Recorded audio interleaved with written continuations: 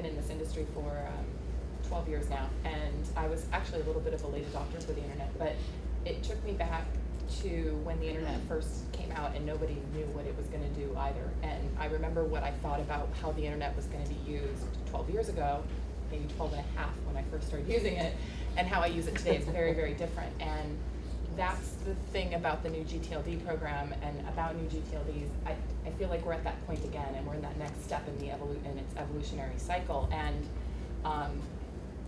the innovation and the choices and the products and services that have come out of the past, 12 or 14 or how many ever years since we privatized the internet, I think that's going to be exponentially greater in the next 10 years. And it's far from perfect. And that's sort of how new things work. They're always far from perfect because hindsight's 20/20, and we don't have that yet. So there are lots of challenges and things that we have to deal with. But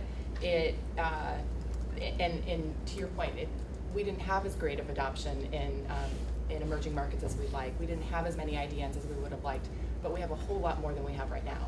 And it's progress, which it's, again, not perfect, it's less than perfect progress. From our perspective, or from my perspective, there's a lot of opportunity also to, there's the opportunity to create more secure environments. And Laura, you touched on this a little bit about, this is my favorite, I've been saying this for, I forget how many years now. If it doesn't end in .yahoo, it's not us. There's a lot of value in that, and I think that creates a very interesting opportunity for brand holders. It also, when you look at some of the areas where we have a lot of criminal activity and online problems with, bad actors, I think we like to call them.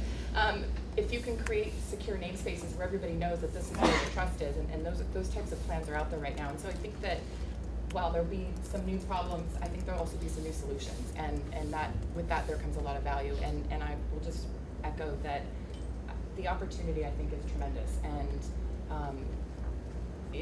being able to leverage that is something that I think will continue to better all of our lives the way the internet has over the past decades.